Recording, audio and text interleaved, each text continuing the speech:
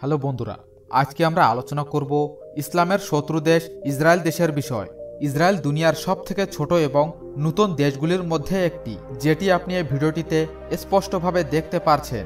এই দেশটি চারিদিক দিয়ে শত্রু দেশের সাথে ঘেরা।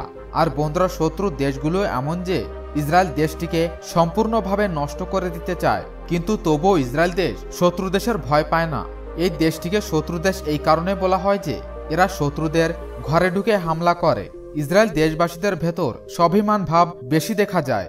ইসরায়েল দেশের এই নীতি যে পুরো দুনিয়ার ভেতর যদি কোনো জায়গায় ইহুদি বাস করে তাহলে তাদেরকে ইসরায়েল দেশের নাগরিক মানা হয়। বন্ধুরা, আমরা যদি ইসরায়েল দেশের জাতীয় ভাষার বিষয়ে কথা বলি তাহলে এই দেশের জাতীয় ভাষা হচ্ছে হিব্রু ভাষা।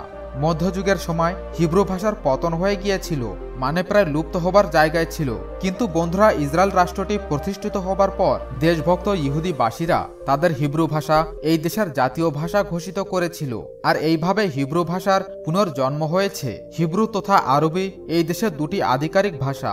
ইসরায়েল দুনিয়ার একটি মাত্র এমন দেশ যে দেশের প্রত্যেকটি নাগরিকদের আর্মি ট্রেনিং নেওয়াটা খুবই অনিবার্য, তথা এই দেশের প্রত্যেক ব্যক্তিকে কিছু সময়ের জন্য সৈনিকে কাজ করা অনিবার্য। সে ব্যক্তি এই দেশের প্রধানমন্ত্রীর ছেলেই হোক বা আর অন্য কেউ। আর বন্ধুরা, ঠিক এইভাবেই মহিলাদেরও আর্মি ট্রেনিং নেওয়াটা অনিবার্য। বাস্তবে মহিলা শক্তি ইসরায়েল দেশের শক্তি কেন্দ্র মনে করা হয়। ইসরায়েল দেশের পাশাপাশি দেশ এবং প্রদেশগুলির নাম যেমন দক্ষিণ পূর্ব দিকে ভূমধ্যসাগর, উত্তর দিকে লেবানন, পূর্ব দিকে সিরিয়া আর জর্ডান তথা দক্ষিণ পশ্চিম দিকে মিশর দেশ রয়েছে। ইসরায়েল দুনিয়ার একটিমাত্র এমন দেশ যারা পূর্ণরূপে অ্যান্টি ব্লাস্টিক মিসাইল ডিফেন্স সিস্টেমে পূর্ণ রয়েছে। ইসরায়েলের সম্পূর্ণ সীমানাতে এবং প্রত্যেক ভাগেতে অ্যান্টি ব্লাস্টিক মিসাইল লাগানো রয়েছে, যার কারণ চারিদিকটি শত্রু দেশের সাথে ঘিরে থাকার পরও এই দেশ আজও সুরক্ষিত রয়েছে। ইসরায়েল দেশের পর প্রতিদিন আরব দেশে ঘটিত আতঙ্কবাদী সংগঠন রকেট দিয়ে হামলা করে। এই দেশে যারা বসবাস করে তাদেরকে ইসরায়েলি বলা হয়। আর বন্ধুরা, এই দেশে মানবজাতি বর্গ যেমন 85% জুইশ, 18% মুসলিম, 2% খ্রিস্টান এবং বাদবাকি অন্য জাতির লোক থাকে। যদি বন্ধুরা আমরা ইসরায়েল দেশের বাতাবরণের বিষয়ে আলোচনা করি তাহলে ইসরায়েল দুনিয়ার প্রথম দেশ এবং একমাত্র এমন দেশ যেখানে গত সদির তুলনায় এই 21শে সদিতে অনেক বৃক্ষ লাগানো হয়েছে। ইসরায়েল দেশ শক্তির দিক থেকে এগিয়ে আছে, তাছাড়াও ক্লাইমেট রক্ষা করার দিক থেকেও এগিয়ে আছে।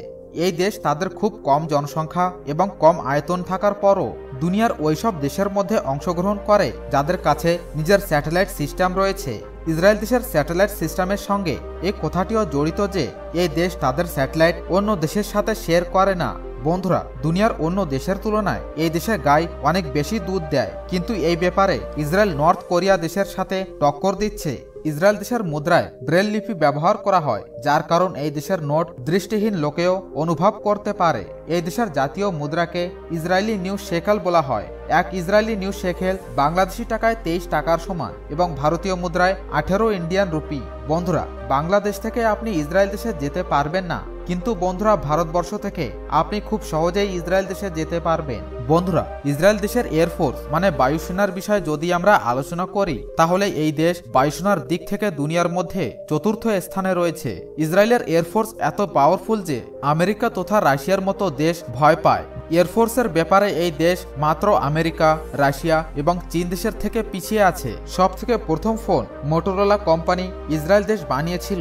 ইসরায়েল দেশের একটি সিম্পল এবং সিধা পলিসি হচ্ছে যে যদি কোনো রাষ্ট্র বা সংগঠন তাদের দেশের একজন নাগরিককে মারে তাহলে ওই ব্যক্তিকে দুনিয়ার যে কোনো জায়গা থেকে খুঁজে বের করে সাজা দেওয়া হবে এবং তার সাথে 50 জন নাগরিককে সাজা দেওয়া হবে। ইসরায়েল দেশের বিষয়ে আরেকটি অদ্ভুত এবং অবাক করা কথা হচ্ছে যে এই দেশ আজও পর্যন্ত কোনো শত্রুকে জীবিত ছাড়েনি। খোকলা ভোট ব্যাংকের কারণে ভারতের কোনো প্রধানমন্ত্রী আজ পর্যন্ত ইসরায়েল দেশে যেতে পারেনি, কিন্তু নরেন্দ্র মোদী ভারতের প্রথম প্রধানমন্ত্রী হবার পর ইনি সর্বপ্রথম ব্যক্তি ছিলেন যিনি এই দেশের যাত্রা করেছিলেন। বন্ধুরা, ইসরায়েল দেশের বিষয়ে জানবার আরও অনেক তথ্য রয়েছে।